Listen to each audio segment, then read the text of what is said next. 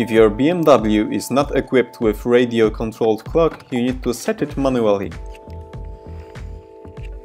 You need to adjust your clock twice a year because of the daylight saving time. Both instrument cluster and radio use the same setting.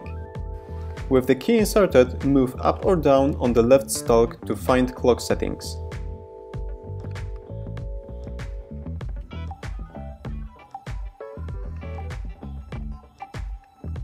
Once you find it, press BC button to enter clock settings. Use up or down to adjust time, BC button to confirm.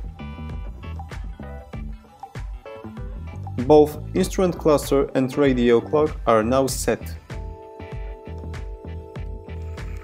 All the confusion is created by the clock symbol on the BMW Business CD radio.